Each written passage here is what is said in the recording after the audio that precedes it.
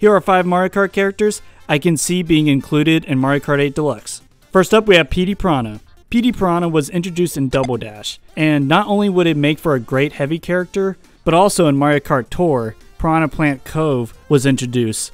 Next up, we have Diddy Kong. I'm surprised Diddy Kong didn't make it in the original roster. If he's not one of the new characters, I will be shocked. Up next, we have Wiggler. Wiggler was introduced in Mario Kart 7, and it would be great to have him back. Next up is one of my personal favorites, and that's Rob the Robot. This will probably not happen, but man, I want it to happen so bad. He was weird in Mario Kart DS, and he would stick out in Mario Kart 8 Deluxe, but I don't care. Make it happen. And finally, at number 1, Pauline. Now, Pauline's a tricky one because Nintendo specifically said past Mario Kart games. So could she make it in? Yeah, probably. I mean, come on, Nintendo loves Pauline.